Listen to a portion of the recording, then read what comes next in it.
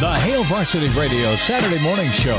Strap yourselves in. Here are your hosts, Chris Schmidt. Y'all don't even know he was a virgin until he's 28, and now, roll tide. And Mark Kraynak. Time has come for someone to put his foot down. And that foot is me. Welcome to it. Weekend editions here. It's Hail Varsity. We're powered by Cornhead Lager. Mr. Mark Kraynak on the bottom of your screen. Elijah Herbel, Chris Schmidt.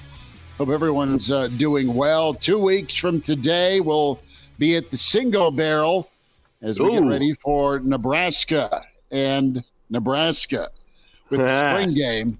Who are you rooting for that day? Whoever covers the number. But Kraynak, before we just went live, I heard that big old crack. Yeah. And it looked like it was a Bud Light or a Coors Light, but I'm sure it's a Fresca. No, it's bubbly. It's bubbly, sparkling water. Coconut and pineapple, man. Feeling fresh this morning. There we go. Do y'all do the sparkling water? Is that a thing? Chris, do you do that? Elijah, you do that? I don't know. No. Have you tried it? Yeah. This is just all straight vodka every morning, all morning. Do you? Okay. Well, of course. That's par for the course for you, which is great. It's why we love you. You know, you're leaving Las Vegas ways. But why not? Why not sparkling water? Because I got turned on to it probably 10, 11 years ago, and was like, you know what? I like that. It's like water, but it's also got the refreshing bubbliness of like a pop or something like that. You don't have to. What would you compare it to? It lacks the refreshing flavor of like soda, though, is the problem. The flavors are usually subtle. Yeah. This one, you can taste some coconut in there, but it's just kind of chilling. It's just background. Now, if you drink too much of it, apparently it calcifies your bones. Like if you do it exclusively. Aren't your bones already calcium? Yeah, well, I guess they get over-calcified? What am I, a doctor? I don't know. I'm just saying. I think that's what happens. The sparkling bubbly you're referring to is the what of college football offenses? Is it the triple option? Is it the air raid? Is it the Chip Kelly? Is it the Satterfield? I mean, it's underrated in some circles. Okay. Right? If that starts to get us to some offensive stuff. I was going Scott Frost because looks really good. Looks really good from the outside, and then you dive a little deeper, and you're like, this. And you taste it. Oh, jeez. a little bland, actually. Don't say I'm drinking Frost. It doesn't perform. Weird. Yeah, I used to like sparkling water. It isn't water. quite what you hoped for. You go I can see how people appreciate this, but it's not quite what I hoped for. That works. Yeah. Well, I encourage you all to try it, though. Okay. I encourage you all to try it again. If you've tried it once, you know what you're getting into now. You want a little substance in your belly, right? But you don't want all the calories in the guilt, all right? That's I just think you all should try it. We should talk about it next time. Well, I bet you Brandon will have a sparkling water from time to time. We'll get his opinion on it. Brandon Vogel going to be with us from Counter Read. Yeah. CounterRead.com in about 5 to 10 minutes. The Iron Horse, Gary Sharp, joins us 8:30. Fellas, Husker baseball last night, a tough one where they're up, they're comfortable, and then hilarity ensues the wrong way. Our dear friend David Gustafson was on the call last night. Yeah, Walter from Philly, Husker baseball leaking oil like an SS Valdez. They blow it. They lose an extras 7-6. Kyle Perry had a tough one. That's no good. But we'll see how they bounce back today as Nebraska's on that skid. Beer at the wonderful Haymarket Park next week. That kind of came out of nowhere, didn't it? Yeah, there's a deal brokered. It's wonderful. And Kraynak, we got to get you involved with this because we know you take your kids, your awesome kids, to a lot of Husker events. And I'm wondering if we could rope them into this 9-inning, 9-beer, 9 hot, not the beer part, but the 9 hot dog challenge that Elijah and I and Connor are thinking about doing next weekend for the Maryland series. Oh, so tell me about this. So you're going to try to have 1 beer and 1 hot dog every inning? Yes. Well, the date that I threw out there yesterday with Connor was Sunday, April 28th. Oh, the day after the spring. The day after the spring game. The potential for ruining your Monday is unfortunately there. That is the rough potential, but I think that is the perfect adventure to get up to on the day after the spring game, in my humble opinion. I think it could be. That's the day after out there. I think you could also throw out Senior Day. It could be a big Senior Day. That's against Indiana, I want to say, coming up in a couple weeks. That also works as well. That's the date I tentatively threw out there, though. Okay. And so, what are y'all doing this for? Just for fun? Because you can? Because it's hot dogs and beer. It's kind of that David Goggins mindset. If you really want to test yourself, you want to see what the body can truly do. You think that's what David Goggins is really trying to encourage you to do? I think you're misinterpreting what he's trying to say. I don't think he's really saying take 9 tube steaks, jam it down your mouth in 3 hours. I don't think that's what he's trying to say. We could go for a run. If we go for a run after, then it's the Goggins way. Oh, by the way, look at this bubble thing taking off now in the comments, right? We got Vic chiming in first. Oh, here's James. This is good. Sparkling water has as many bubbles as the Scott Frost offense has bubble screens. It's true. That was his go-to. When in doubt, it was like Frost when in doubt, pick C button. Sure. Vic, do sparkling water when I'm doing no drink whatever month to keep me from jonesing. There you go. Okay. Or substitute for alcohol. Let's get our shout-outs in for the stream. Always stream the show with the Hail Varsity YouTube channel. Like, subscribe, Hail Varsity Twitter at HVarsity Radio, KFOR, Facebook, and Twitter can watch the show that way. The good one, many of you are in that category, but number 1 is NASCAR Eric. He is in first this morning. Steve is in second. Herdizzle checks in third. Tuck, way to have you. You were on time, Tuck. Brandon checks in at 5. Black Hills Brennan is in a turkey blind. He is going to go gobble this morning. And good to hear from you, Brennan. Mr. Jeff Snitley, good morning, fellas.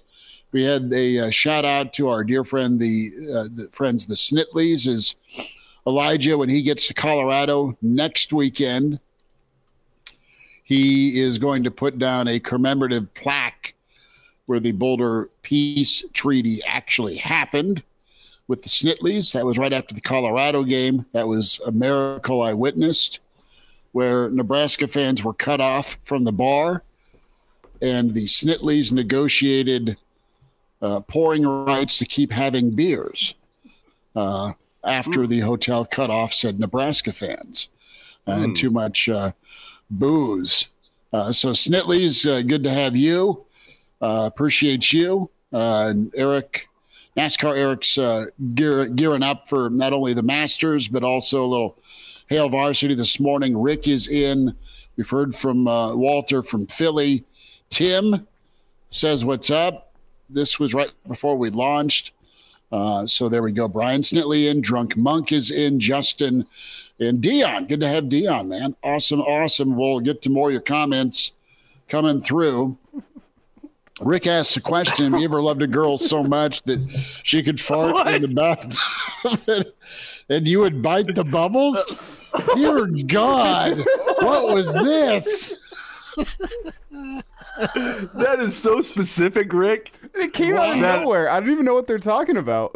I didn't click on it, but I did. I just don't know. It came out of. I think we're talking sparkling water, bubbles. That is sparkling water in a way. And then, well, yeah, it's bubble water, I guess. And I guess that triggered a very specific memory for Rick, who was once in love with somebody so much that I need not repeat it. Oh, wow. Yeah, took a turn. All right, then. No, Rick is the answer. Spicy, sparkling bubbles with NASCAR Eric. Brandon Vogel has reconsidered joining this party this morning. Vogues, how we doing? I'm doing pretty well. How are you guys? We're all right. Have you ever loved a woman so? Just kidding. I'm not going to ask you this question. Vogues is going to get up, push his chair in, and just kindly walk to the kitchen. I can say personally, like from my experience, no, I haven't, Rick. There's a lot of coordination that has to happen with that whole thing anyways. Like, one, you thought about it? Two, it has to create bubbles. I'm just thinking about it now. Like, it just, I'd never pondered it before, but like, there's logistics involved here that are just like, now. You got to think about what you're feeding her a few hours before. It's a whole thing. So, Brandon, we were starting talking about just random sparkling water. Do you partake? Do you not partake? I do partake. I don't. It's a weird thing. Like, I don't feel like I particularly like any of the flavors of La Croix, but I'll drink them because like they're around. Spindrift, the half tea, half lemonade, is probably the best one. There you go. But it's also like more expensive than La Croix. So, but the real treat I've found is Topo Chico. I'm a Topo Chico chick. I feel like it's aggressively carbonated, which is the thing. It's just like you want something to drink, but you know, you're not going to have a beer or you're not going to have a soda if you drink soda or whatever it is. That one's got some intrigue because of the amount of bubbles, I think. It's impossible not to burp too. That's the other thing. You put it down, you're just like, it's good. Something refreshing about that. Yeah. Anyways, I have no idea why we started going here, but we just did. And again, I'll say the same thing. It just needs more flavor. The LaCroix and the Topo Chicos of the world, they just need more flavor. That's the thing to me. Fair. You ever had a ranch water? Lubbock's greatest cocktail? I have had a ranch water. Yeah. What are those? Basically tequila, lime, and Topo Chico. Okay. Yeah. It's good. Those are tasty. And I was concerned whenever I first saw the cans, because they sell them in cans. And being a Midwesterner, that was not the type of ranch I was thinking of. When I saw ranch water, I'm like, this could be horrible. And then I read the fine print. I'm like, oh, this is not the kind of ranch water I was thinking. But it's hard to find the Hidden Valley Ranch water. That's limited markets at this point. Yeah, a little coagulation. But do they probably exist? Yeah. Vogues, let's talk some football. And I know Aaron had a really good story yesterday with Counter Read, and bi-weekly is where you can get on top of some other updates from your friends at Counter Read, counterread.com. But let's focus in, zero in here on some recruiting before we talk spring football. And Nebraska's been after it. They've been pretty aggressive with who they've been bringing in, and they're getting kids to come in on their own dime. What do you think of Matt Rule in spring number 2 with his recruiting approach? Yeah, they've been aggressive. That said, I think so. This is your big chance in terms of a coaching regime. I think is this recruiting period right now. Like, you get through year one goes how it goes. Nobody, like, Nebraska went 5-7, as we all know, but you're still selling like momentum. Everything's trending up. This is going to be the place to be for your future. So you've really got to make some hay, I think, with this second recruiting cycle. Anytime you start over under a new head coach, and Nebraska doesn't have the commits yet that some of the others in the Big Ten do, but to your point, Chris, they're getting people on campus. They're getting people on campus multiple times. Nebraska being a little bit later in terms of the spring game, I think, helps with that to a degree. And I think one other interesting thing about this is like Nebraska's out there. It's making some big offers, but I don't feel like it's totally – it doesn't have a home run swing every time. They haven't gotten outside of, I think, what they do successfully in terms of recruiting.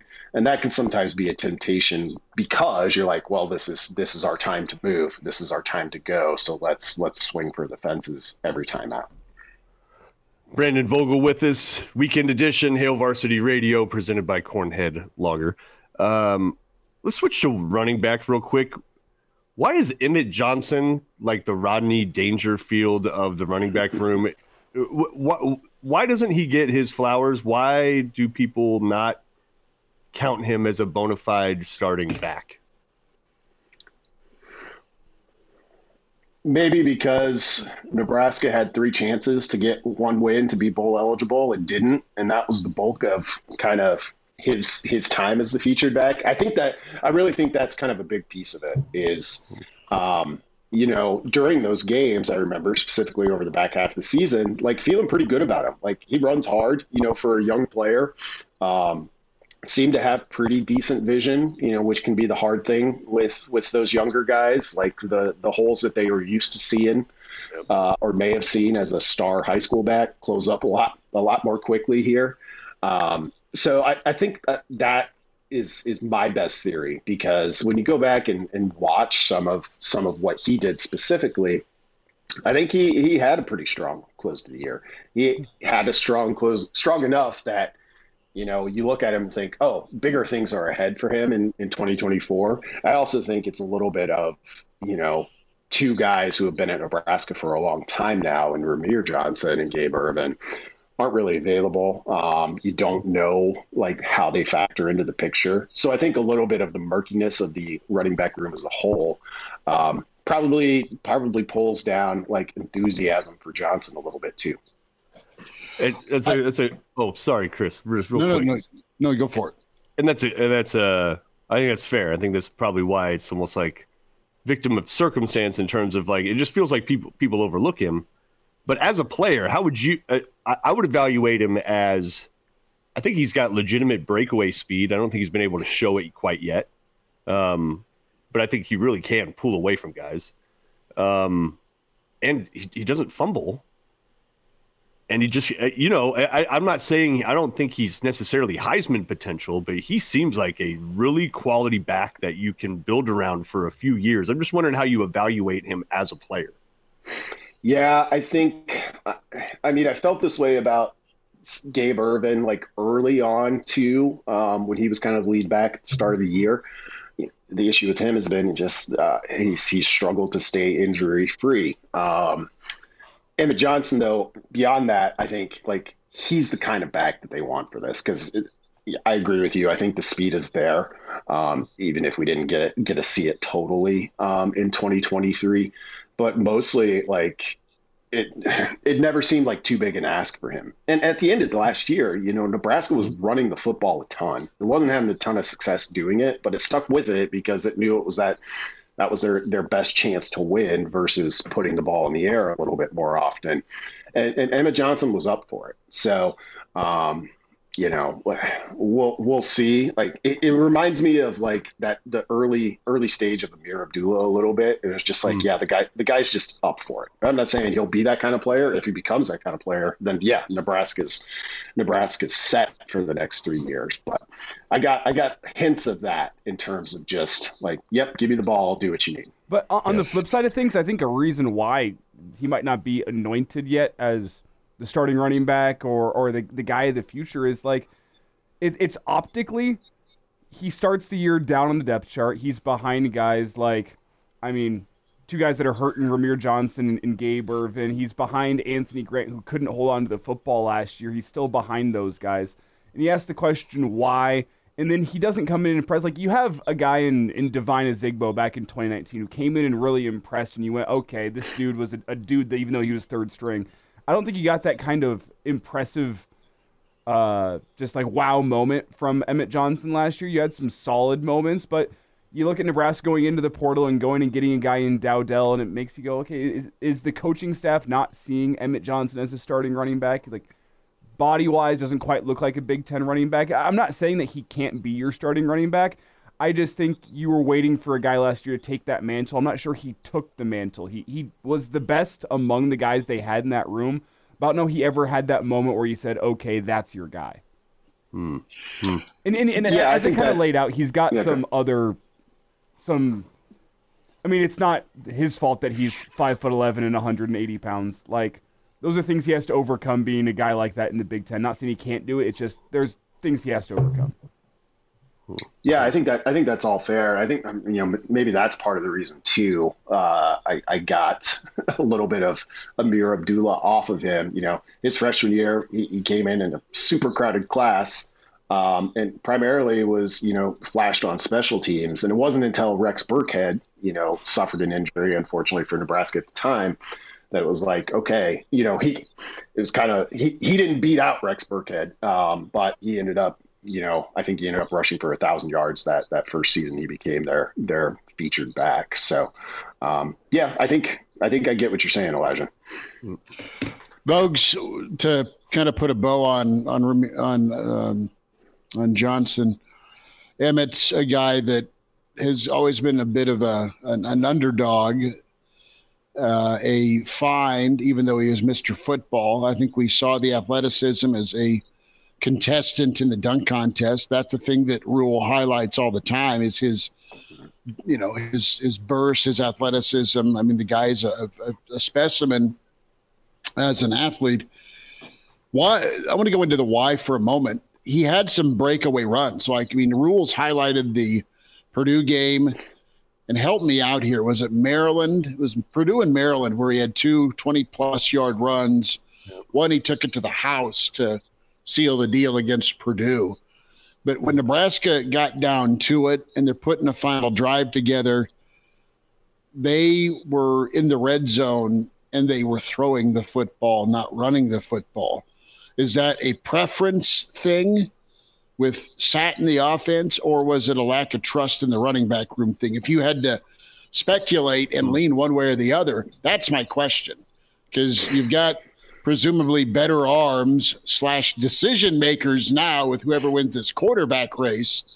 But when push comes to shove, you still want to just kind of slam it down somebody's throat, I would think, in that red zone. You don't want to have to throw the football to score touchdowns, I don't think, in the Big Ten. Yeah, it's a curious one because, and that might be one where if things had been a little bit different and Emmett Johnson had been a bigger part of things early on, maybe you have a little bit more willingness to be like, let's just smash this thing in if we can, with a guy who's run hard all season. Whereas, by the time you get to Maryland, he's still kind of your guy by default due to injury. As we've talked about, I think he was showing a lot of promise there. But it's also, you go back to that interception against Maryland. It's almost the exact same play as against Minnesota to start the season. So, which is kind of fascinating in its own right. Like, clearly they thought they had something, and he had 2 different quarterbacks throw kind of 2 different interceptions on a very similar play. So it might have just been a little like, this was here, 8, 9, 10 weeks ago, whatever it was. We're going to go back to it with a different QB, and unfortunately they got the same result. God, the further you get away from last season and thinking back to it, you're just like, God, I mean, Nebraska easily should have more wins. It's just, especially being, I'm telling you, the Minnesota game, being in person for that, it was so clear that Nebraska was the more dominant team, like player for player, pound for pound. Absolutely the better team. But God, just fumbled the whole damn thing away. Now, take a long drink of your bubbly water. Relax. It's just, and same with the Colorado game. Like, Nebraska was doing pretty well, and they finally just ran out of gas late. But it's just the fumbles are just absolutely ridiculous. Like, just get it to normal level. You don't even need to be great at holding on to the ball. Just serviceable, and you probably win 3 or 4 more. Staying at the running back spot, should we have a level of concern there? Only because we just went through Emmett Johnson. He stayed relatively healthy. He seems at the very least dependable. Beyond him, Gabe Ervin. Listen, this isn't against him, but it's just the guy can't stay on the field. He's been hurt so much.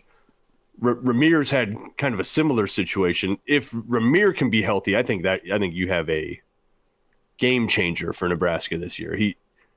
Mentality wise, that guy's exactly what you want. Speed wise, he's exactly what you want. Toughness, all that. Like, he's love how he plays, but he can't stay on the field. Dowdell is trying to make his transition. Quentin Ives just never really got a snap. Are we talking enough about maybe concern at the running back spot? Like, as you just kind of tick through who they have available? I think so. I think it's dicey. And it's been interesting. Rule mentions Quentin Ives a lot, and talks a lot about his talent and ability. Like, I'm not sure exactly what it was that kind of has kept him off the field to this point, because he certainly could have been a guy that, if you want to keep his red shirt if you absolutely can. It's kind of been a little both sides every time I think Ives comes up. Mm-hmm. Now he's already redshirted, so it's like it's go time for him. Dowdell, we'll see. Like, it's been a little bit quiet around him, and I mean, you just look at, they're running 3 fields. Like, there are walk-ons that are getting a lot of opportunities there, which isn't a bad thing. But the portal opens next week. Running backs the spot. It's going to be interesting for Nebraska, because they're still going to have basically 2 weeks of practice when that thing opens to get through. I wouldn't be surprised if running back, it's kind of the one spot I go into next week when the portal opens thinking, yeah, I could see Nebraska like poking around here a little bit, because I mean, Rule told us this week, like, kind of the breakdown. They want to play 3 backs, 20 carries for your top guy, 12 for your next option. And then presumably that leaves like 8 or something like that for your third guy. You're going to get injuries there. Like, how many guys do you need that are ready to go to get to, yep, we can run our 3 backs and divvy up the carries we want. Probably 5 scholarship guys. So I think Irvin's a key piece of this. I agree with you on Ramir Johnson. Rule was pretty effusive about him this week as well. So we'll see. Like, it's kind of I think, like I said, it's dicey, I think is the best way to put it. Well, Brendan, in an ideal world, the Matt Rule, Marcus Satterfield, even Glenn Thomas offense, I think, uses the run to set up the pass. And my question to you is, if they can't do that, how does that change the 2024 season? If they have to flip it around, if they have to turn to a freshman quarterback and use the pass to open up the run, how does that change what the offense looks like? Obviously, with a lot of question marks about what the offense is even going to be, we don't really know what the Glenn Thomas impact is going to be. But if they are an offense in the Big Ten that uses the pass to set up the run, how is that different than an offense that uses the run to set up the pass?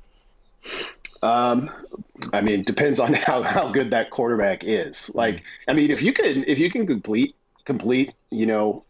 short to medium throws on first and second down, which Nebraska wasn't great at a year ago, which is kind of why, especially as you got into Big Ten play, I think they kept, handing the ball off, and a lot of times it felt like chipping away at a cinder block wall. But, I think it was kind of their best way forward. If you can open things up a little bit and complete some of those passes consistently, if you can be a threat as a thrower at quarterback, which, might be the simplest way to look at what Nebraska didn't totally have last year. And some of that had to do with injuries at wide receivers too. But, if it's 1st and 10 and opposing defense is facing Nebraska of 2023, like, you could load the box up and be like, well, let's make Sims, Harburg, or Purdy, whoever happened to be in, make this throw. Because every defense is going to just live with certain pieces of it.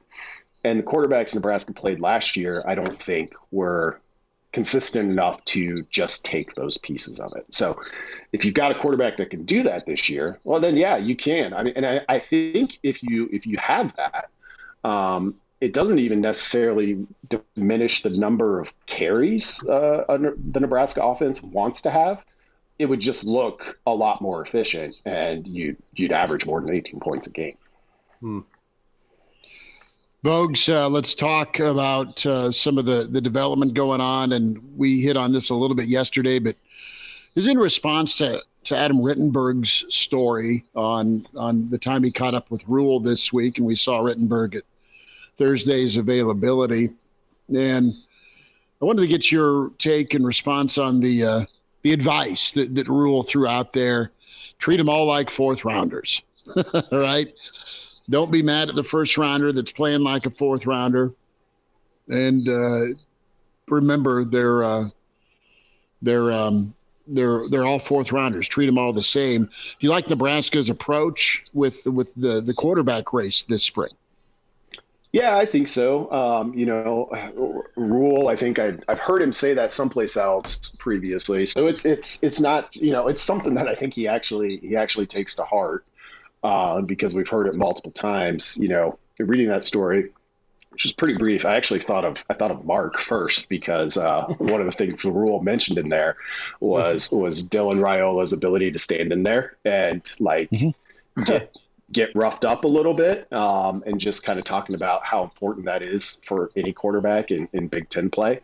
But, Nebraska, from the coaching staff on down to when you talk to the players, I think this spring, they've been very careful to be totally quarterback inclusive. They're not really going to talk about one guy more than the other. Maybe that's why this Raiola piece was so short, is because Rule's just not really going to go there a whole lot. So we'll see. I mean, it'll be interesting. Nebraska has a big scrimmage today. We'll see what the football video department chooses to share with us. But I mean, I think I've seen impressive things from both of the freshmen in the kind of little snippets we get, which seems kind of silly to even talk about, but it's what you have. Brandon, as we turn our attention to the scrimmage that's going to be occurring today down at Memorial Stadium, let's say that Brandon Vogel gets a special all-access pass. You're the only member of the media that gets to come down and watch this scrimmage. If that was the case, what is the number one thing that Brandon Vogel would be trying to glean from this scrimmage? What's the number one piece of information you'd want to come out of with? Probably the relationship you can intuit between the quarterbacks and the receivers, which might be kind of hard. They're going to run all three guys in there. Goes a little bit, Elijah, to your question and point about, hey, if we're uncertain about the running backs and the running back room right now, how important is it? If the offense has to flip a little bit, which, Satterfield said a couple of weeks ago too, they need to be able to throw the ball better, if not more. I think it's still the biggest. Nebraska, I think, is better off, is more talented in the quarterback room right now than it is in the running back room. That said, it's greener, much greener. Well, maybe not much. It's greener. I still think it's the biggest question. It's the biggest kind of missing brick in terms of how high Nebraska's ceiling might be in 2024. What kind of quarterback play are you going to get? Offensive line wise, I think 4 of your 5 starters are locked. Want to see if you agree and want to get your take on the 5th. So if it appears Prohaska's got left tackle, Bennert's got right tackle, Mazuka probably gets right or left guard, and then Ben Scott at center. So that leaves that one guard spot where you got Lutovsky, you got Sledge, you have Justin Evans-Jenkins. You just have options. Corcoran, if he slides in. Any idea? Do you agree that that's your 4 of your 5? And then who do you think's that 5th? Yeah, I think that those 4 seem pretty good to me. Carroll Jackson might be 1A on that list, and Lutovsky might be 1B. Those are the first 2 that come to mind to me. Carroll Jackson, I thought, in kind of extreme circumstances, came in and handled himself pretty well for a young player.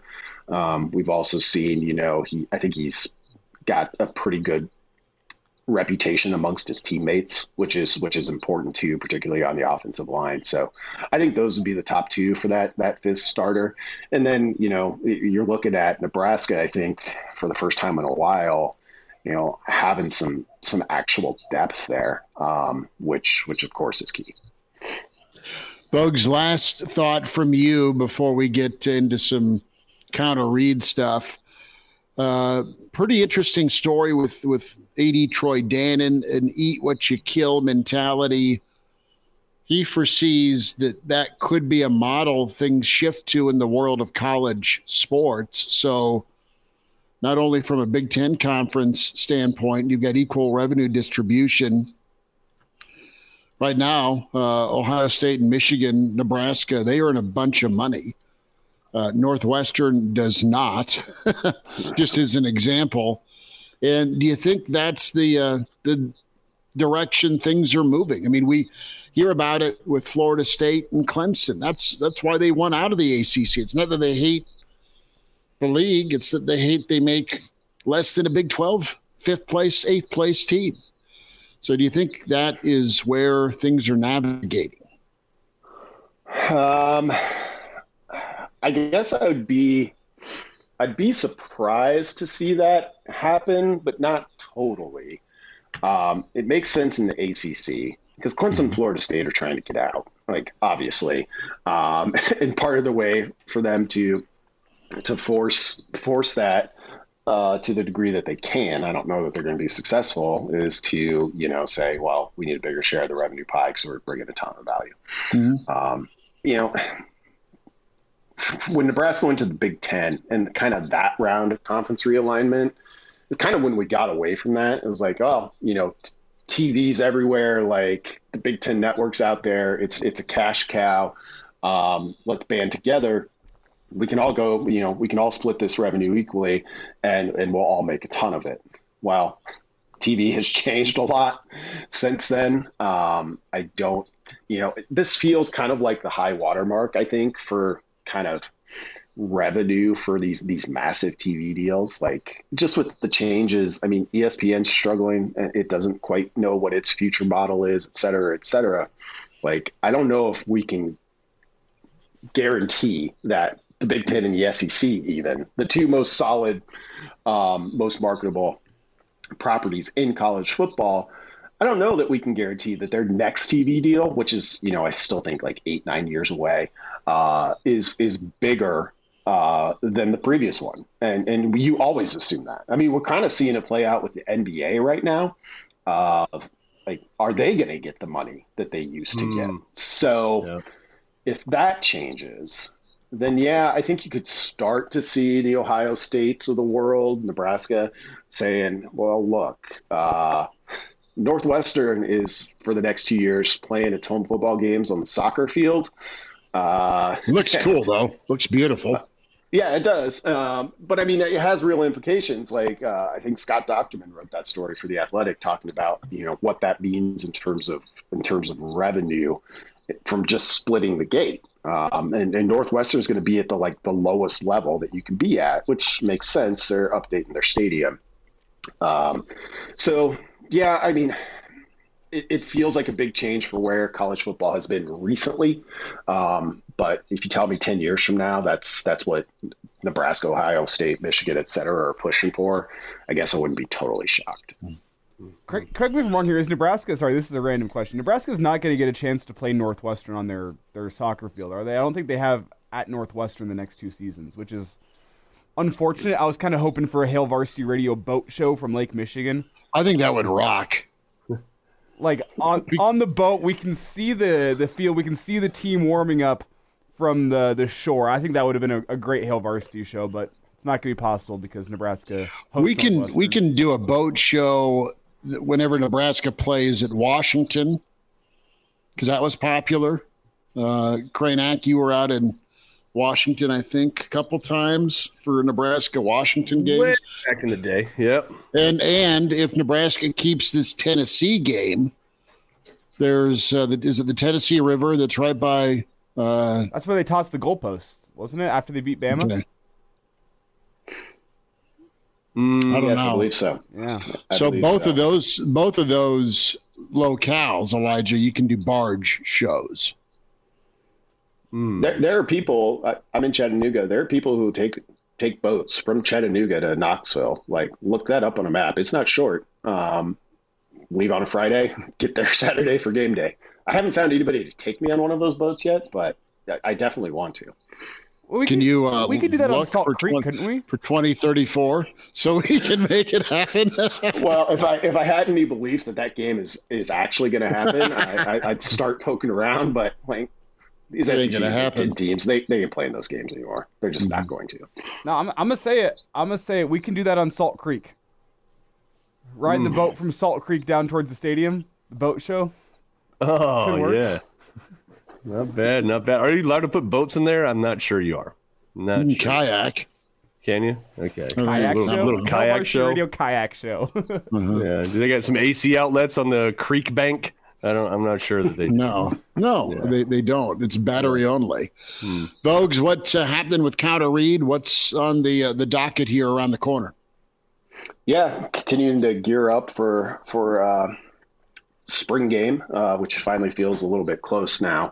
Kind of taking big looks the past couple of weeks at defense and special teams. So I think I'm finally going to rip the Band-Aid off and try and make heads or tails of Nebraska's offense for 2024, where it needs to get to, where it is realistically probably going to shake out. So have one of those coming. And then, of course, I think the big thing next week is like once the portal opens, it'll be interesting to see with Nebraska. I don't think you'll have a ton of activity in terms of departures. Well, practice is still going on, but who knows? But I'll be interested from a broad college football perspective to see how crazy this go around is and see who's hopping in. Vogues, appreciate it. And folks can subscribe, correct? How do they do that? Yeah, just head to counterread.com. We've got a about half and half mix of stories that are free and open to everyone, and then some subscriber only stories. So you can head to counterread.com, check it out. You should be able to read a handful of pieces before hopping in, and you can be a free subscriber. You'll just get the stuff we put out there for free subscribers, and if you want all of it, we'd love to have paid subscribers join us too. I think you want all of it, is what I'm saying. Brandon Vogel at Brandon L. Vogel on Twitter, counterread.com. Vogues, you take care. Thanks for the time this weekend. Thanks, guys. Have a good one. There he is, Brandon Vogel. Topo Chico for Brandon. We got to send him a care package. We got to do that. The Iron Horse joins us. It's Gary Sharp time. Sharpie, what's the weekend look like? How are you? What's up, brother? Gary, fresh off of a helium binge. No, I think looking at the three of your reaction, I think Elijah might be the only one to get it. Special plays, special players, special moments. What do we? Okay, they're so old. Look at them.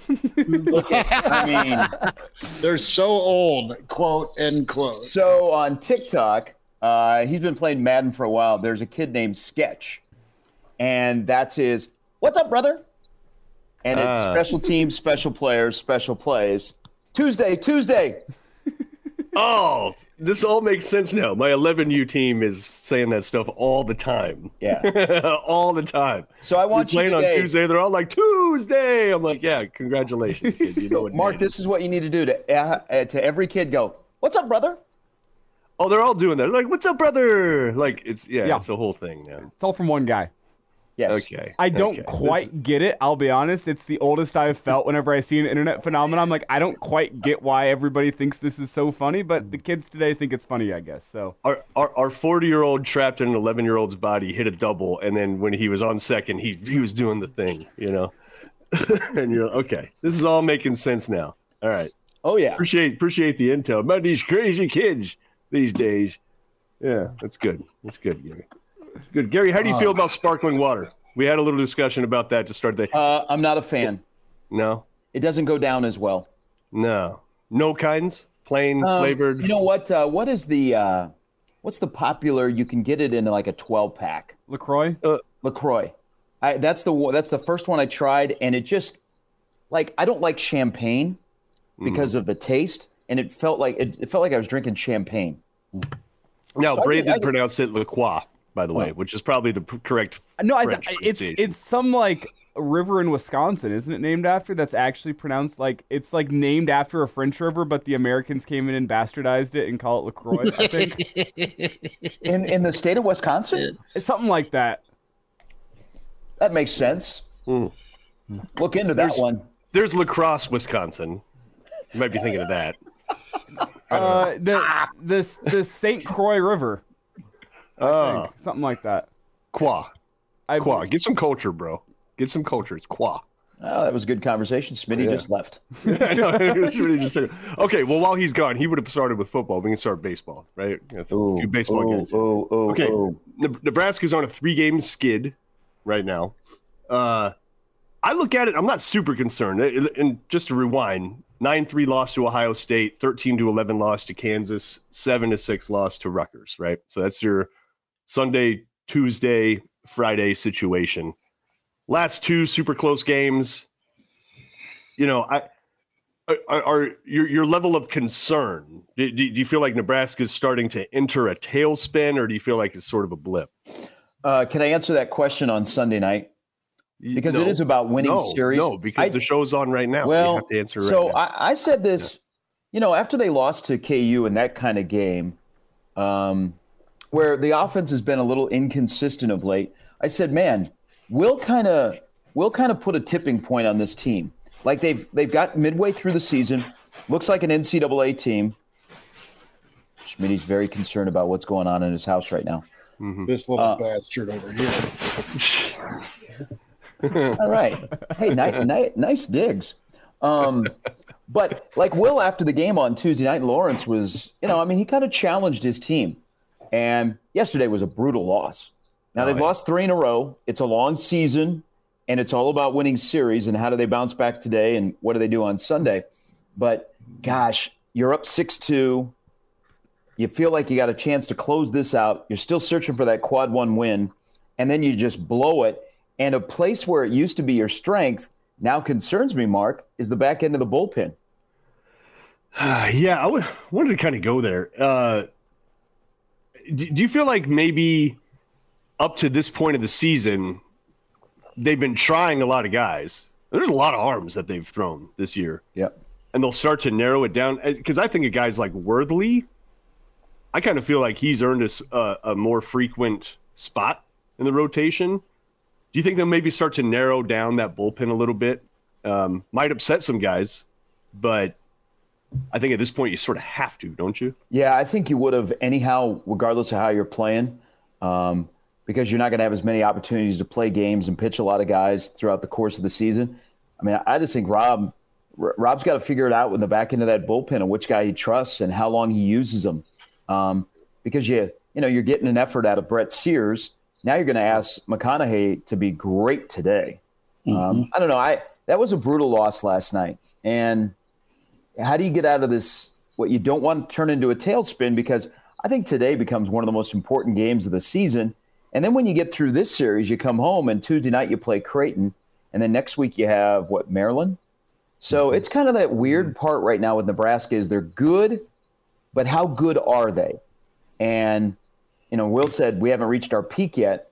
Well, yesterday was not a good start to that series, but it matters in the response today how they come out and play. Yeah. Sharpie, I want to ask you about Kyle Perry, and this isn't to circle. He's come in and performed pretty well, and he's an elder statesman. He's a 6-year guy, and just won in the third yesterday. 3 earned runs, 3 hits, 3 runs, 2 hits. I mean, he's a guy that you bring in, and it's a comfortable situation, and KP be the first to tell you, he expects more as well, but he just didn't get the job done. Is that a ongoing concern from a consistency thing you worry about with him, or is it just a bad night? There is bad nights, but there is I think all of those guys, I'm going to group all of them in the bullpen. They've just been inconsistent. They haven't found a guy that's come in there and just been lights out that has gotten out after out after out. Or what they were doing earlier in this year, they were stringing together performances out of the bullpen during the course of a game, and it was almost like it was a baton that one guy was handing it off to the other, and the other guy picked it up, and they just kept moving along. They're having some rough outings out of the bullpen right now, and I don't know that they really have a guy on the staff as a starter. You go, hey, you guys know we're struggling in the back end. We're going to need an extra inning out of you. Well, I think there's some guys that their max is 6 innings if they're not named Brett Sears. And so you're going to ask that bullpen to be good. I just think today is one of those days where, gosh, you almost need the offense to put up a big crooked number where you'd feel a lot better, and you don't have to worry about that. And you can let those guys from last night just kind of relax a little bit. But They need a full team effort. When you're up 6-2 and you're on the road, and you got to find a way to close that out. There is no excuses. And it gets back to something, Gary, that I said this week on our episode of the Average Joe Sports Show, which encourage you to check that out. We added Gary Sharp to the rotation this week. So Gary, the newest co-host of the Average Joe Sports Show, encourage you to check that out. Spotify. Thanks for the invite. Apple Podcasts, YouTube. Continue. Mark, we'll send you the link to watch. I'll be in the comments. Talking about farting and bubble water.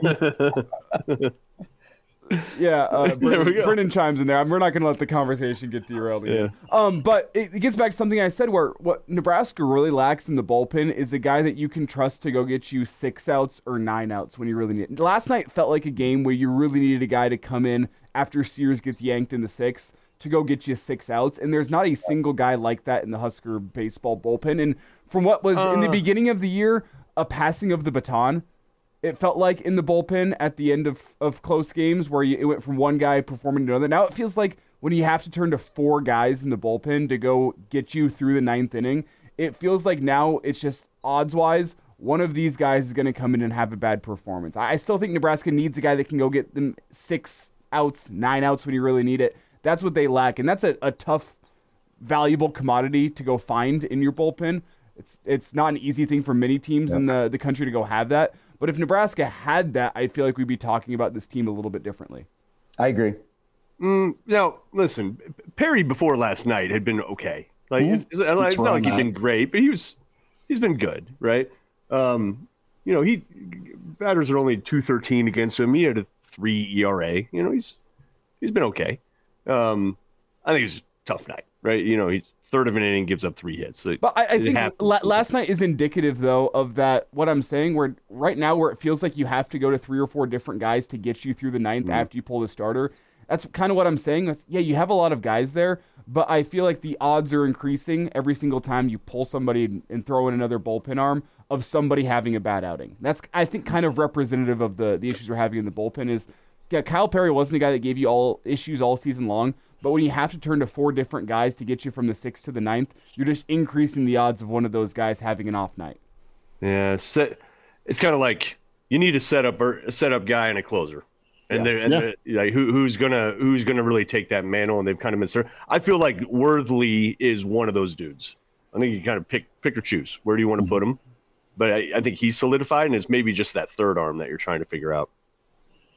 Well, I can tell you the one thing that I know about Rob is he will roll those guys back out there. He won't let them sit and think about, they built the mentality of, okay, we had an off night. We're not going to let it beat us again. So today is one of those really curious things. I think this is I think they're a good baseball team. Today, how they handle things will be very interesting to me of, like, if they're in a tight game again, who first do they go to in the bullpen, and how do they manage that? Because he's not going to let guys sit and stew and go, oh, woe is me. He's going to be like, okay, go back out there and prove that I can trust you moving forward. But boy, they need a good starting performance, and I really think they need to put up a big crooked number today to kind of let everybody digest last night and move on. And then if you win, most importantly, you're in it to win series, and you could finish the weekend and you go, well, we won 3 straight series. Gary Sharp's with us, weekend edition. Quick, do we go? Okay. Go for it, Mark. What was that? My fault. I might be delayed here a little bit. You're fine. McConaughey. Do we go McConaughey, Christo, or Walsh today? I just hadn't seen. McConaughey. Or McConaughey. All right. Okay. Christo tomorrow or Walsh? Christo tomorrow. And then probably Will Walsh on Tuesday against Creighton. Gotcha. Okay. Got it. Sharp, you're going to jump into some football recruiting and get your thoughts on where things are at for Nebraska. I know they're trying to add to 2025. They have not as many commitments as some other teams. That's okay. They have had so many different visitors. I'm interested here in just kind of the uptick and the continued uptick in Metro talent that you're close to. And just what you see pipeline-wise, not only some of the Omaha Central projects, or I should say prospects, but Kristen Jones is on everyone's radar. You just have a really good field. Do you agree from the Metro right now with Nebraska, where they're at in the conversation with Metro kids? Yes, and I will tell you, because they have a network here in Omaha of former players that are coaching, or people that live here in the Metro that are helping them, and Rule's taking advantage of that network. They're very well received here in the Metro because they're getting in earlier on kids and they're following up. Like some guys that have gotten away, they offered him a scholarship and then really didn't follow up. Mm-hmm. And I think if Nebraska offers a Metro kid a scholarship, they really, really believe in him and they're going to recruit him. Doesn't mean they're going to get him, but that's who, they want. And so I think they've also done a good job of opening up the door. Matt Rule is pretty transparent, and he wants coaches and players, especially from the Metro, to come down and watch practice. And so you've seen a lot of guys on the sidelines that, are from Millard North or Omaha Central or Millard South, wherever they may be. So they've identified the right prospects. Christian Jones is a guy that is a must-get. I think he's one of the biggest must-gets in the state of Nebraska in a while, just because of what he does. If he's going to be a pass rusher, we always talk about, wow, Matt, where's Nebraska going to get the next Randy Gregory? And I'm not saying Christian Jones is the next Randy Gregory, but that skill set and that speed, you don't find that very often in the state of Nebraska. And that guy's in your backyard. And they've done a good job of recruiting him, but a lot of people want his skill set. And so, Nebraska's going to have to play it smartly and work the process and show them that, hey, you can do this in our system. The other thing about recruiting in the Metro is it's not only making early offers, it is being visible. So you see a lot of coaches in the Metro, and Matt Rule is going to do a youth football camp at Omaha Central the first Saturday in May. I mean, good for him, they do all those camps in June in Lincoln, but Matt Rule is coming to Omaha to do a camp in an inner city school. It's not for high school kids. It's not for prospects. It's for youth. That also goes a long way. And also they've established some really good relationships with the coaches around this area and the 7-on-7 quote coaches as well.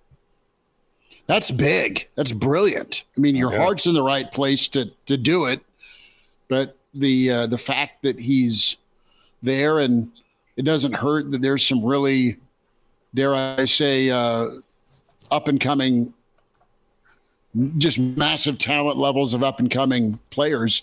Would you agree, Gary? I mean, there's another wave of Metro talent that some of us haven't seen on the field yet. Well, and I'm just focusing on Omaha, and I know the talent across the state has gotten better and it's getting deeper. But in Omaha, it's almost become a year-round thing to play football. Whether you're playing outside or inside. And here in this town, the 7-on-7 is taken off. Abdul Muhammad is kind of leading the charge. So you're going to see more and more Omaha Central products that are being looked at by Nebraska and other schools. But it's become a year-round thing in Omaha to play football. That's big. Gary, whenever you look at the future of Nebraska's recruiting, especially in state, the outreach is big, but how important is it to turn 2024 into a winning season in terms of the recruiting in your eyes? Yeah, I think that's important for everybody. I also think it's important, guys, that I live here, so I know these guys, and I do high school football on Thursdays and Fridays, so I see a lot of these players. It's also important for Omaha kids to go to Nebraska and do well, because we've gone through a stretch with the state's largest city of about 1 million people. It's been hit or miss if you go down to Lincoln and if those guys do well. We watch them in high school and go, man, that guy was awesome. And then they show up in Nebraska and they disappear. So that's also important, Elijah, not only with the winning, is that the Caleb Bennings of the world and the Nick Henriches of the world, they go to Lincoln and they do well. And they have a good experience and people see a plan. Like, you don't think that if Jalen Lloyd, Jalen Lloyd with the younger set is really adored. If Jalen Lloyd continues to play well at Nebraska, there's not another kid in Omaha that has, wants to be the next Jalen Lloyd. That was kind of like when Nebraska was rolling in the 80s and the 90s, and especially at running back with Omaha Central and I Back You and the Kenny Clarks all the way to Amon Greens, is young players, which they watched those kids play as high school players, then watched them go to Nebraska, saw them have success, and they're like, I want to be that next guy. So that kind of starts your pipeline. So I also think that's important, that Omaha kids go to Lincoln, they play, and they play well. Well, it's interesting here because you look at the past decade, guys from the Metro, Look at Easton Stick had more success leaving Nebraska. Yep. Noah Fant, the Johnson brothers from Bellevue West. There's more of a track record. I mean, Harrison Phillips, if you go back almost an entire decade, I think that was an entire decade, he graduated Millard West. Like, the guys from the Omaha Metro that have left the Omaha Metro, let's add Watts as well, who went up to Notre Dame and had himself a fantastic career. Oh, geez. The guys that left the Omaha Metro, left the state of Nebraska, had more success than the guys that went to Nebraska, and that's an important factor. Yeah, I mean, you need guys, in-state guys, to come to you. If you're going to win that battle to keep guys home, then you hope that they produce for you so that they can recruit the next kid in Omaha or the next kid in Ainsworth or the next kid at Lincoln Southeast. Yeah, that goes a long way. I'm glad you brought up X-Man at Notre Dame.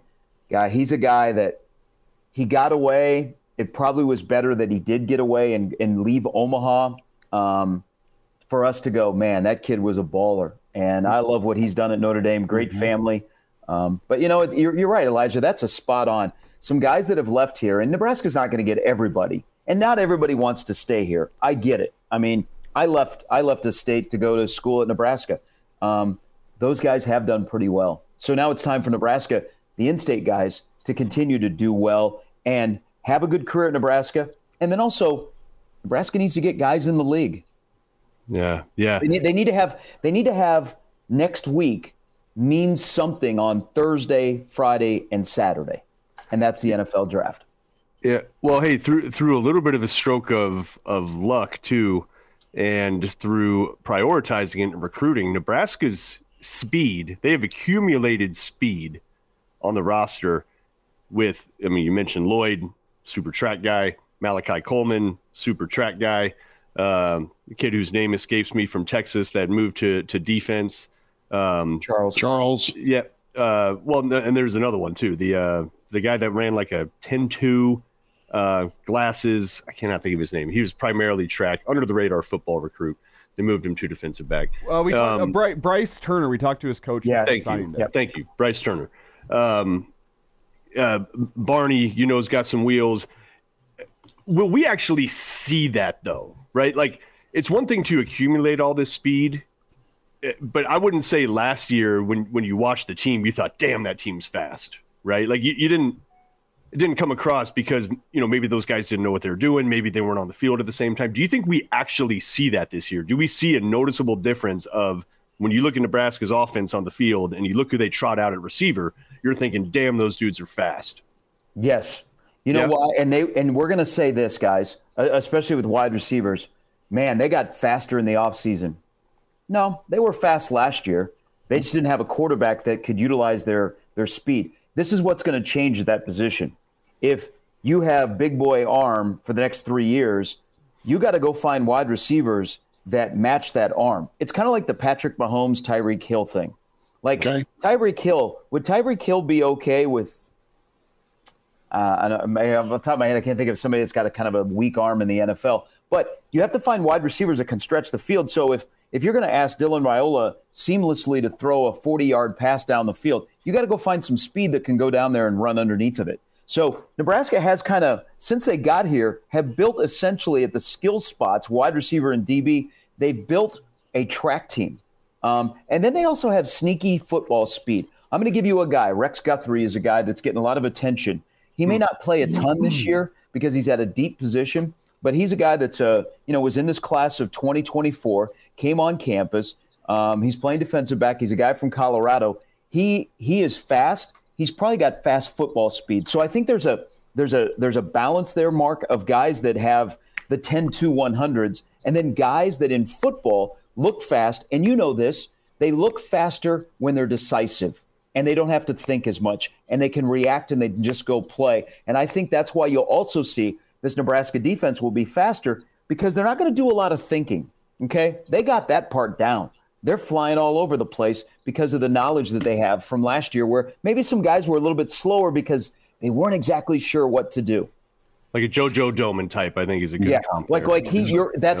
That's spot on because when he made the flip and we already knew that he was fast and we were like, man, is he injured? Is there something? When he got the knowledge of the defense and comfortability at his position, He was all over the place. Yep. Playing fast. We'll see if there's any commitments or announcements this weekend. One of Carson's buddies down this weekend, checking things out, and perhaps an official visit. Not sure, Sharpie, you can correct me. Jackson Carpenter is a guy that's on the radar. That's your son's friend. Yes. Yeah. Well, yes, but I'm saying part of the Nebraska. Gary basically just said, "What are you asking me for, bro? Like, you tell me." Give us the insight, Schmitty. No, I not the friend part, the visit part this week. How about ask him when he sleeps over tonight? Maybe just ask him what's going on there. That's so wrong. Are you buying Saban? Saban was wearing his Alabama gear. I like how quickly Schmitty moved on. Schmitty just moved on from Jackson Carpenter. No, I'm just watching Nick Saban here talk about getting chores the done. life of retirement, doing chores, and then going and playing golf. Sharpie, you think he's talking himself into this retirement thing's okay, or do you actually think he likes being able to take a breath and enjoy his early 70s and not have to figure out what unproven kid's going to shake him down for $500,000 this week? I don't know, guys, man. He looks so comfortable. Doesn't he look happy? Yeah, he looks happy. He looks like he's really enjoying it.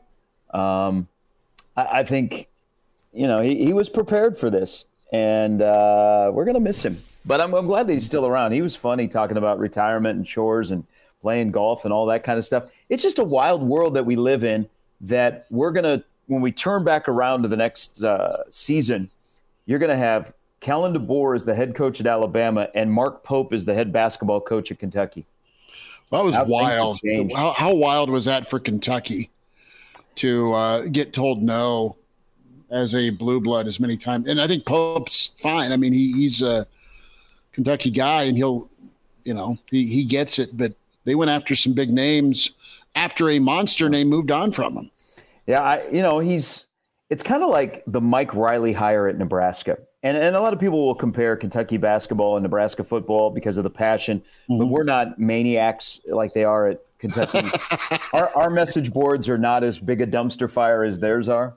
Don't you guys think like a Mark Pope hire there is no in between? It's either going to be just awful or it's going to be fabulous. Yeah. Like the Mike Riley hire was, this is either going to be, oh my gosh, this is incredible, or it's going to be the result that we got. And I kind of think that with Mark Pope. But I find it curious that there's a lot of coaches and media that are trying to tell the Kentucky fans how to react to Mark Pope. Because they were given, oh my gosh, they're pursuing Scott Drew. Oh my gosh, Dan Hurley. Oh my gosh, Billy Donovan. And then we get one of our own, and they're like, oh. Well, and that's why I think it almost strikes me more like the Callahan hire at Nebraska, where it's you strike out on your top candidate, and you strike out on your number 2 candidate, and you strike out on your number 3 candidate. And Pope feels like even more of a consolation prize than Callahan did. And I say that as somebody who does not remember the Callahan coaching search. But it kind of strikes me like that, where it's like, we're going to go get a big name. We moved on from Solich. It's time to get a big name and reinvigorate this fan base. And feels like you settle for Callahan just a little bit because, well, it's been 40 days. We got to hire somebody. Kentucky obviously moved faster, but it kind of has the same shades of that to me where it's like, well, we got to hire somebody. I don't know. I don't know about that, Elijah, because so here's the balance of an AD hiring a coach in a high-profile job is you could say their AD swung for the fences. Kentucky's not for everyone, just like Nebraska's not for everyone. In the Steve Peterson pursuit, like the guys that they were pursuing were not at the top of people's boards. No, they were available for a reason. Yeah. That whole thing. Like Zimmer, Wanstead. We were just Houston Nutt. Angry.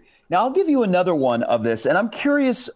I talked about this on my show yesterday.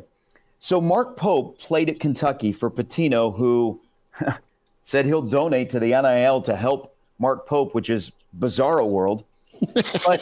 But there is something about the tie to a school that puts you ahead of everybody else. Like if Mark Pope was not a former Kentucky Wildcat, would he have been the 4th guy they would have turned to? Just like if Frank Solich had no tie to Nebraska, or Scott Frost had no tie to Nebraska, or Will Bolt had no tie to Nebraska, would they have been the head coach during their respective times? Yeah. I think the tie helped the familiarity and made the hire kind of a no-brainer. But no, if they're just outside the circle of trust, so to speak, absolutely not. They're not getting the gig. Well, and look at Pope too. I mean, 4 of his 5 years at BYU, 20+ wins, NCAA tournament twice. And you look at what they're probably doing also, similar to kind of a, you always hire kind of the opposite, it seems like. Yeah. Whoever you had before, so Calipari was all flash, all McDonald's Americans, like just acquired the absolute most talent you possibly could and just out-talent people, right? And that leads to all kinds of leadership issues, culture issues, and all that. Whereas one Pope, ball, 12 players, yeah. Right, whereas Pope, I think, is going to be more about substance, more about team, more about grit. I think Kentucky's going to kind of transform into that sort of team.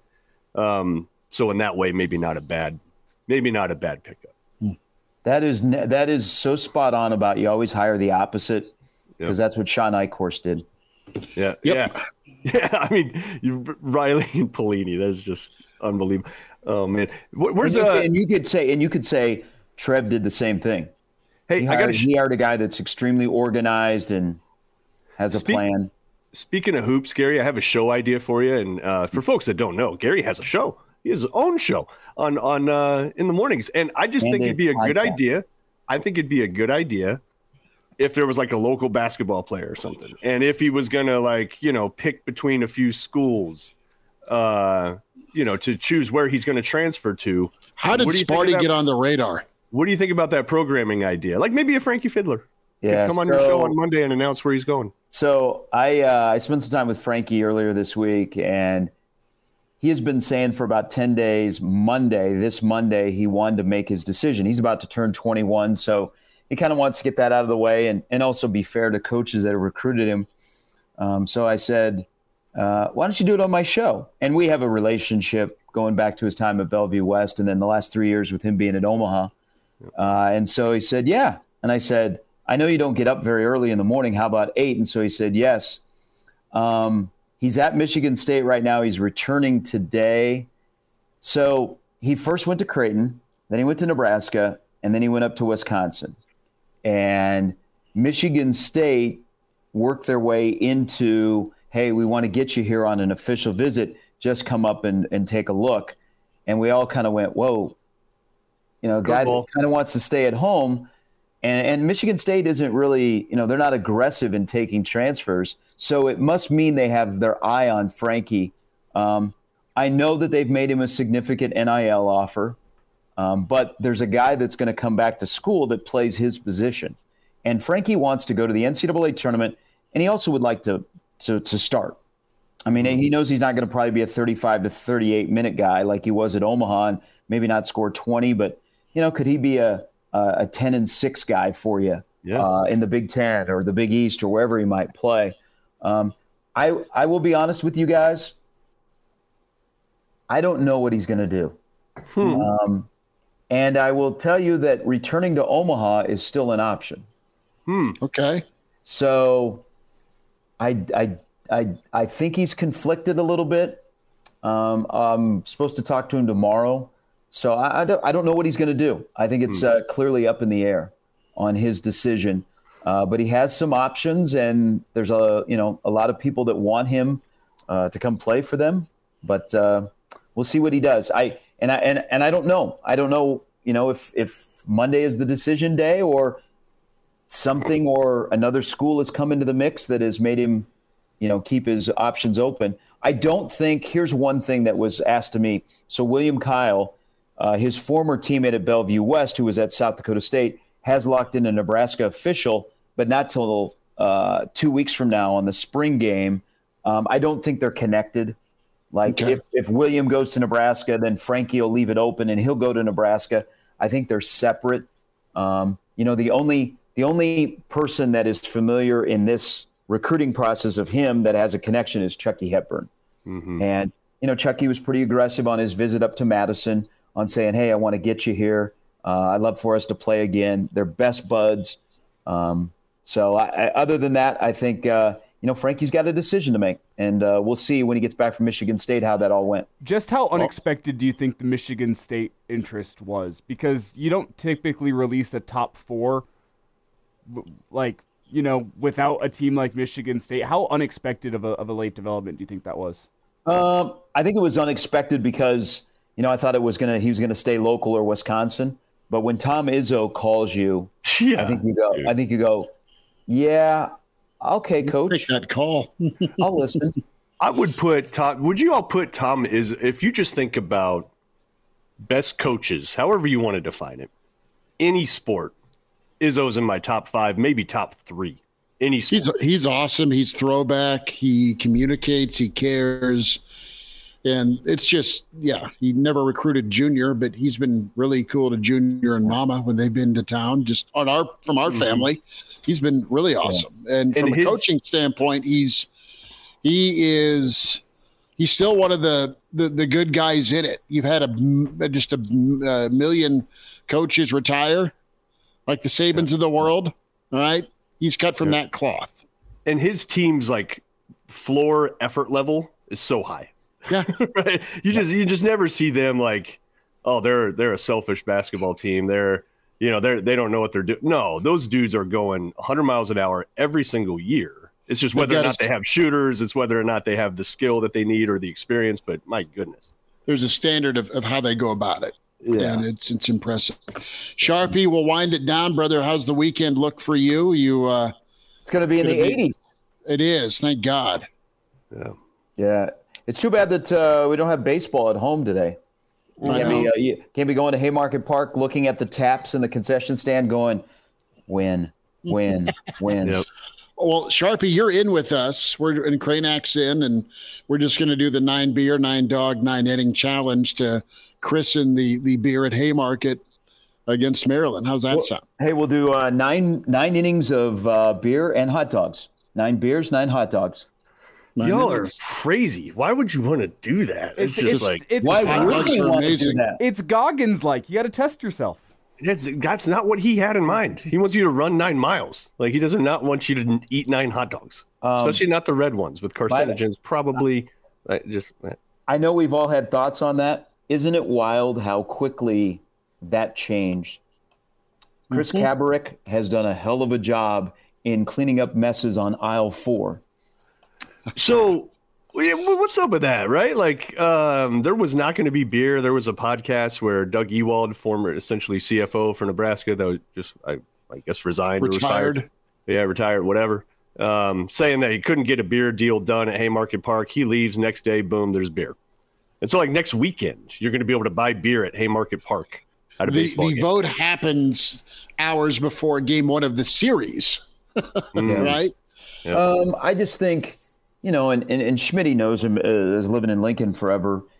Jim Abel has a special place, and I think personalities probably got in the way, and it should not have become public like it did.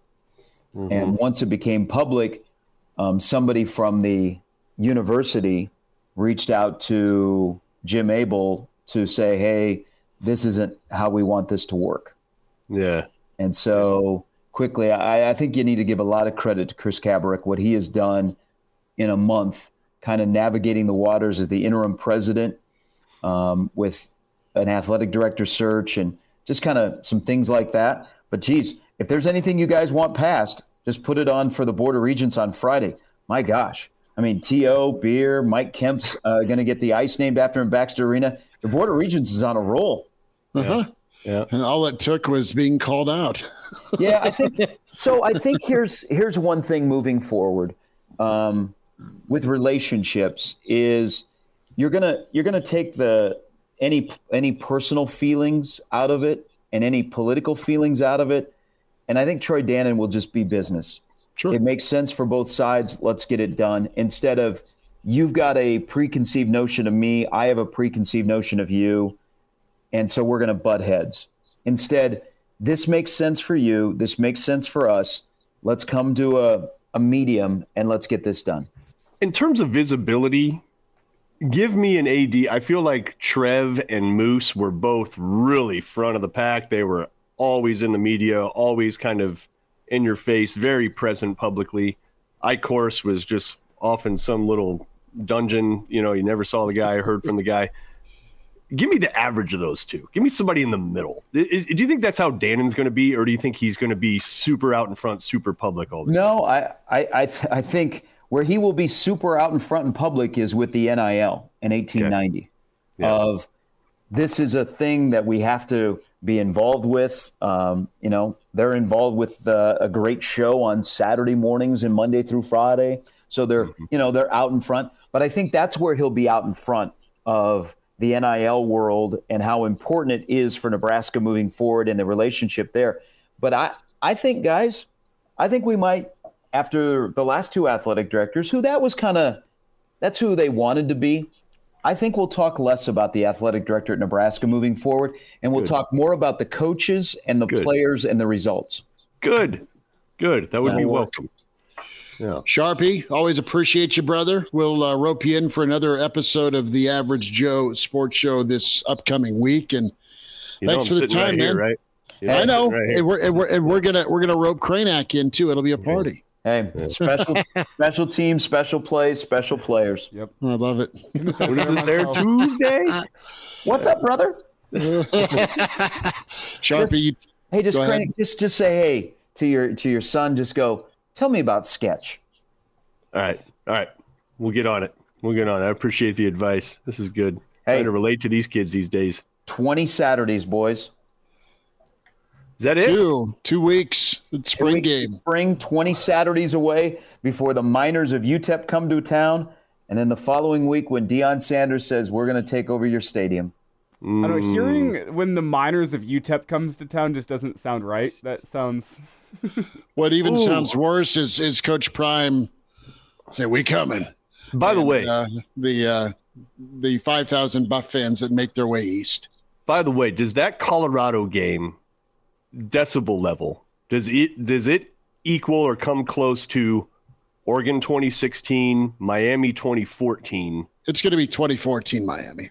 Does it get that? Yes. I think Nebraska already doesn't like Colorado. You add Deion to the mix, and it changes kind of everything. Yeah. Right? Yes. Also, keep an eye on, as we'll start to get closer, like we're about a month away from start times and networks. What network picks up that game? And is it a night game? I think ABC'd be nuts to not put it at night. CBS. Oh yes, forgive me. But here's one thing that I'm hearing is because of the success last year of Peacock, but they didn't have a great slate, that they may have, when they go through the pecking order of picking, Peacock may get some good games this year. Hey, get ready for Nebraska, Colorado on Peacock. But that reminds me to cancel. That reminds me to cancel until I think those bastards still have my $6.99 a month from that Maryland game.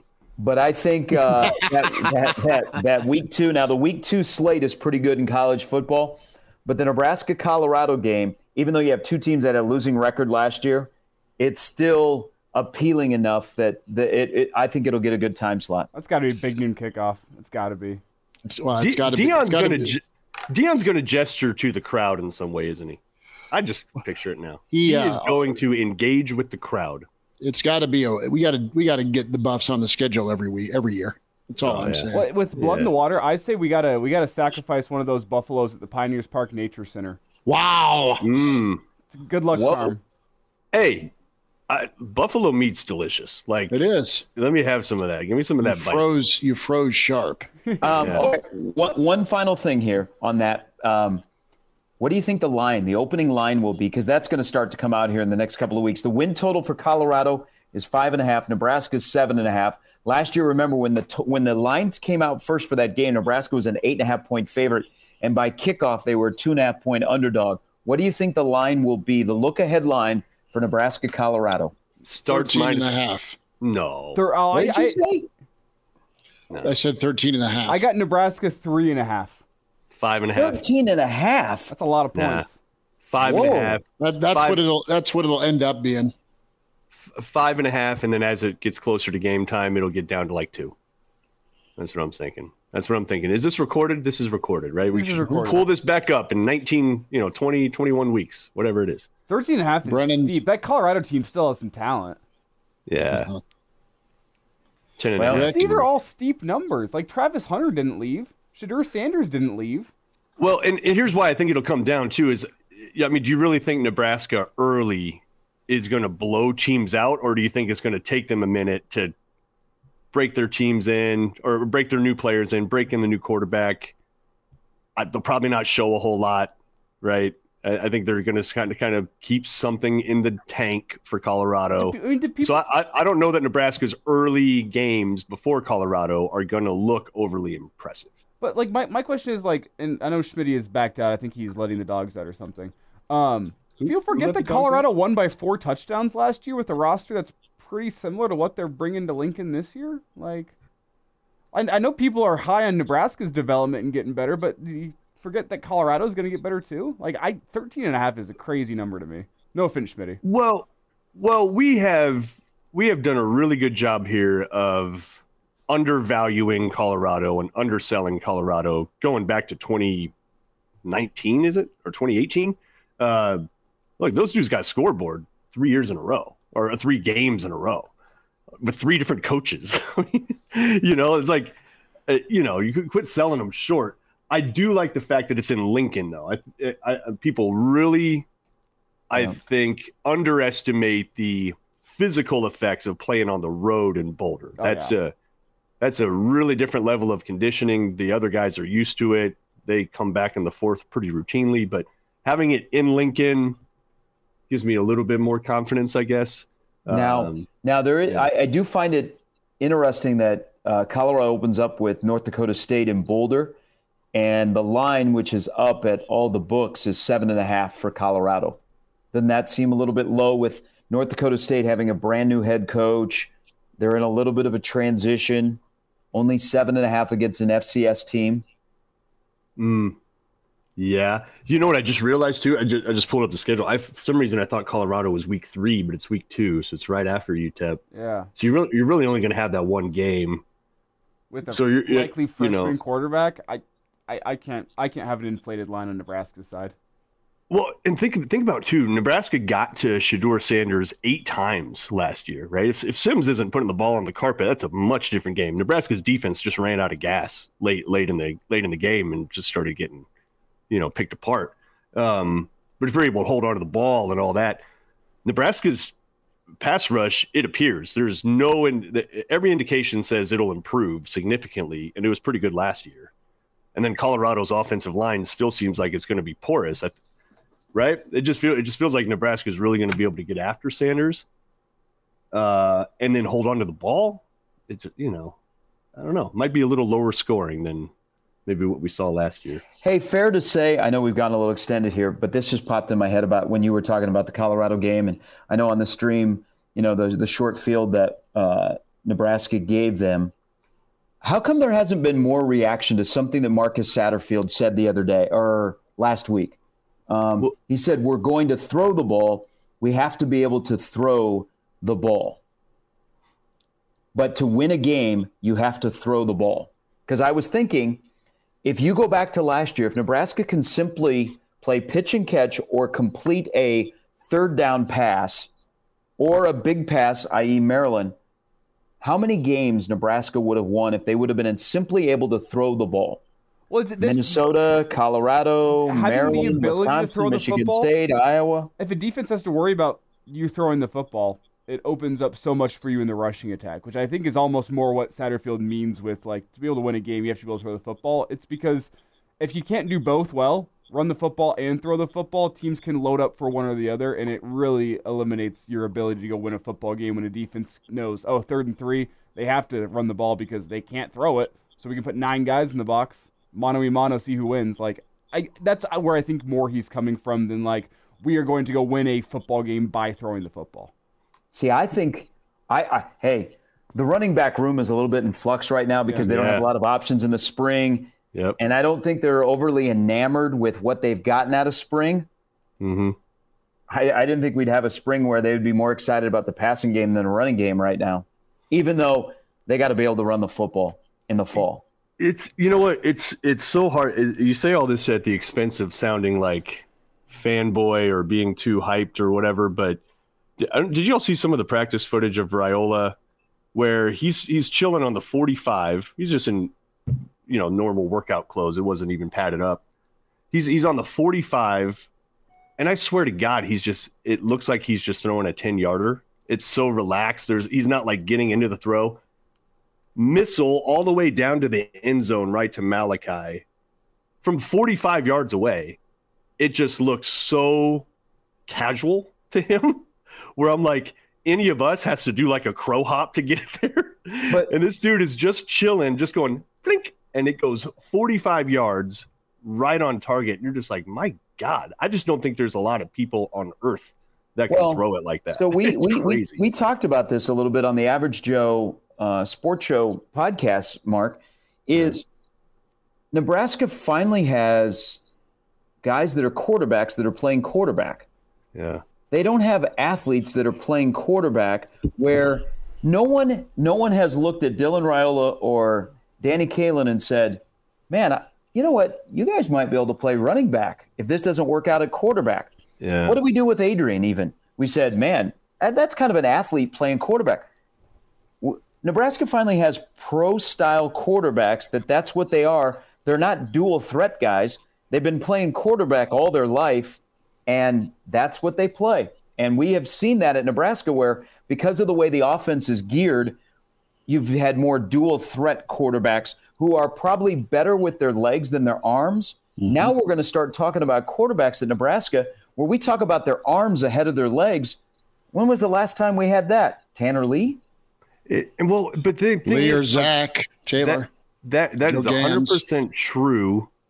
But you look, Raiola in particular, though, just seems so exceptionally gifted. Arm talent-wise, yeah, I mean, yeah, it's not even just being a quarterback. It is like there are NFL dudes that don't have arms like that. Well, like, Mitch Sherman did a great story detailing Raiola and the recruitment. And one of the things that they talked about was like one of the things that the Raiola family like kind of realized, like, oh, Dylan's not going to be a lineman, is whenever he was playing middle school baseball, where his pop time as a catcher, which if you're unfamiliar, it's essentially the time it takes for the ball to get down to second base after you catch it. So catch it, throw it down to second.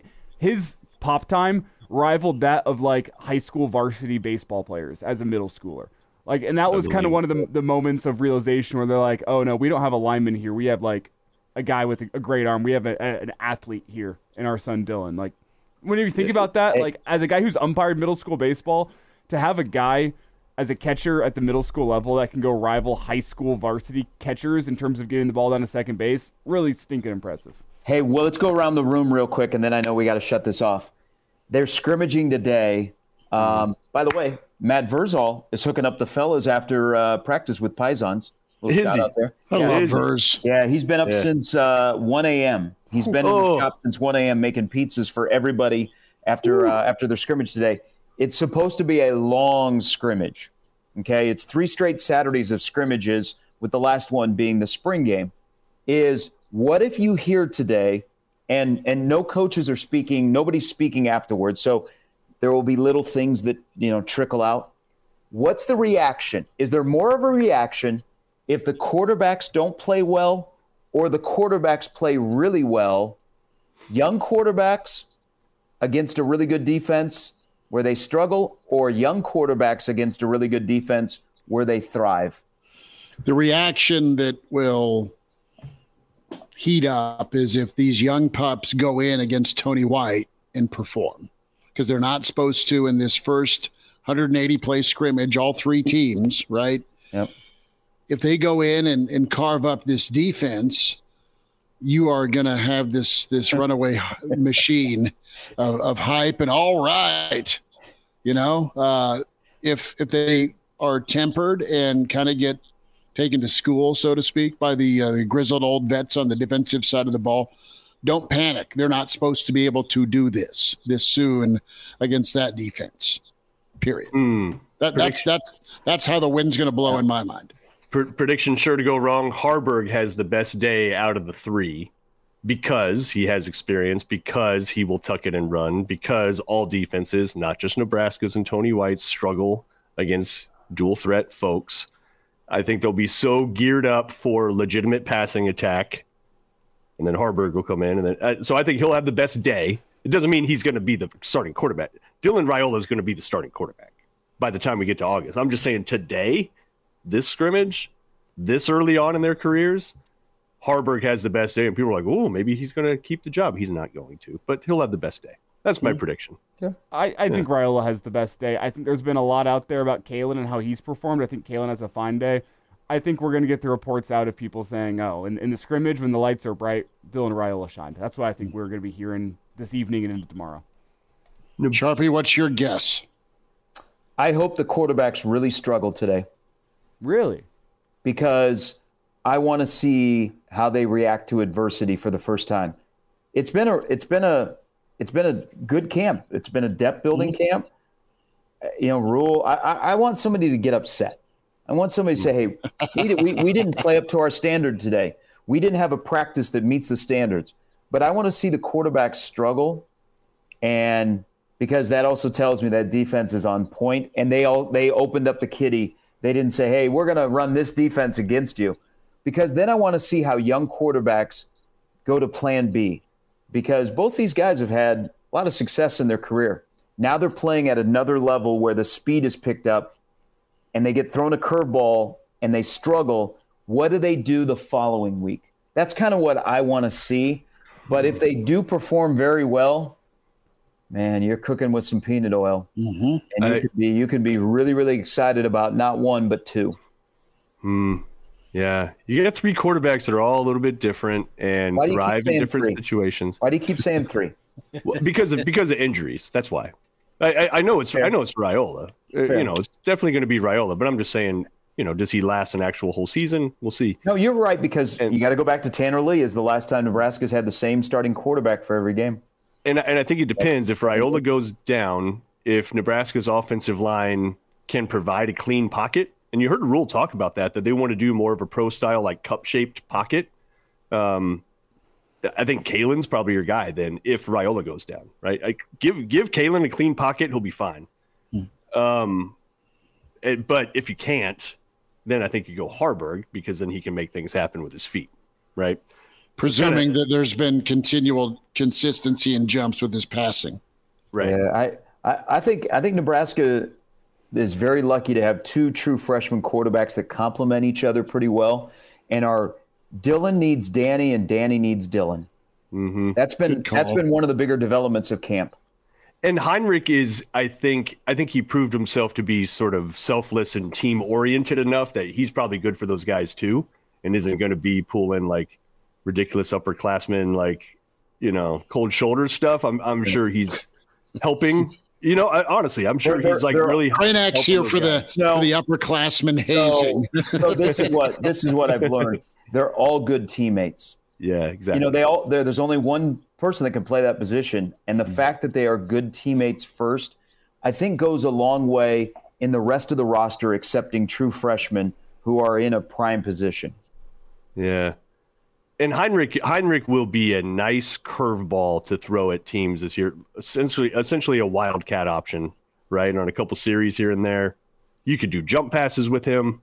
You can direct snap to a tailback and have him go out for a pattern. Like, I think he'll still be a weapon in some ways, but it'll be a little bit limited. Yeah, it's too bad. That's what I'm here for. I'm here for Marcus Satterfield cuteness in the red zone. I didn't say red zone. This is also going back to Nebraska finally has quarterbacks that actually are quarterbacks.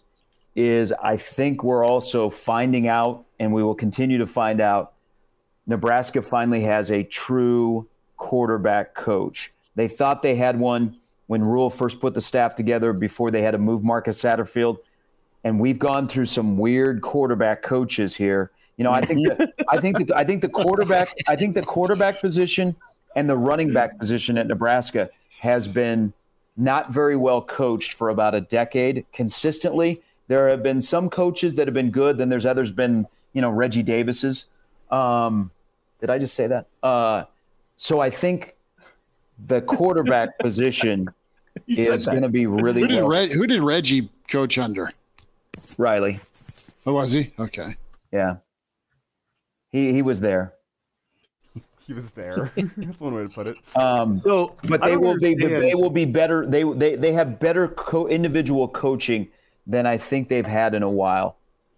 What do you mean they've had some weird coaches at quarterback? As we, my dear God, share a picture of Mario Verduzco, who looks like he was a long lost member of the Beatles. So yeah, we're gonna go ahead and agree with that. Mm-hmm. Go ahead and agree with that. On that note, we don't have any stock footage of Whipple with his shoes off, Kraynak. Oh God, good dude, interesting dude though, right? Mario Verduzco is like a funny, interesting guy. Well, he was fun, but here's how retrospect, you have just god awful quarterback development. Here's how I judge a quarterback coach. We'd all like to have a Kenny Pickett first round guy, a Mackenzie Melton, but. What kind of coach are you when you don't have that absurd talent? Yes. Yeah. Right. Like I look at Dylan Raiola has been that guy for a long time. I'm judging Glenn Thomas off Danny Kaelin. Right. And I tell you, there's a lot to like in the first 3 weeks of spring camp that, man, all right, look what he's doing with Danny Dimes. Well, what if he can get Harburg to like a 60% passer or something I think tweaking mechanics and. So they've tweaked him a little bit. It's almost like, man, Glenn Thomas showed up 2 years too late for Heinrich Harburg. Yeah. Ability-wise, Harburg's got all the measurables you want, but my gosh, are you going to take off that hoodie and show us your number 10 jersey? I'm telling you. You listen. He can't because it's hanging up behind him. On the wall, you look at Nebraska last year, who was probably over the course of the season your most productive offensive player. I'm just saying, you can say what you want. I know he missed a lot of stuff, but he was probably Nebraska's most productive offensive player from game 1 to game 12. Got you 5 wins and knocking on that 6th win door. Well, game 1 to game 10. Mm-hmm. Yeah, true. But I mean, really, you think back 10. To like super effective offensive players for Nebraska last year, you can't come up with many. I don't think that says a lot about Nebraska 2023. No. Period. Yeah. Sharpie, we'll wind it down. Appreciate you, my man. Thanks for coming in. And thanks, guys. Check in next time. Thanks, brother. Iron Horse, Gary Sharp, Elijah Herbel. Mr. Mark Kraynak is open for NIL deals. Yeah. We'll be back at you on Monday at 4 with Hail Varsity, powered by Cornhead Lager. Thanks. Bubbles.